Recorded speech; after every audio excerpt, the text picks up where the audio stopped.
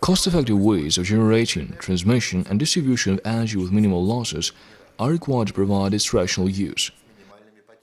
To do this, one should exclude all the factors from power grids that lead to occurrence of losses.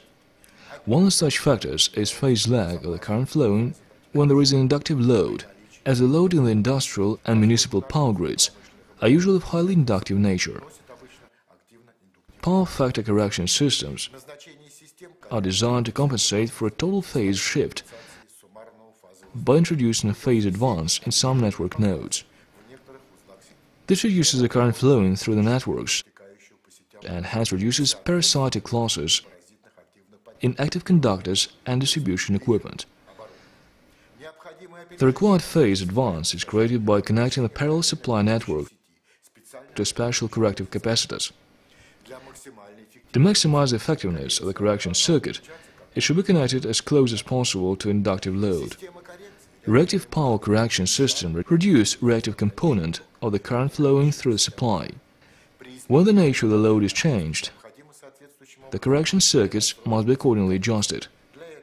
It is usually carried out by automated correction systems, which perform stepwise connection or disconnection of individual correction capacitors.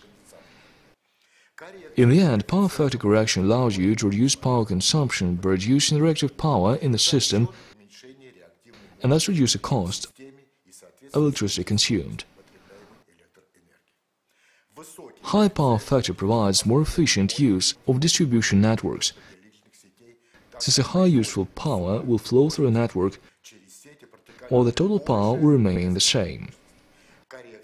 Power factor correction can also improve voltage stability.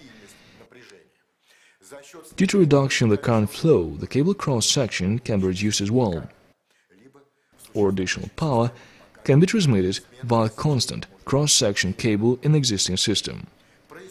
Transmission losses are reduced as transmitting and switching devices operate with a lower current, and hence ohmic losses are reduced.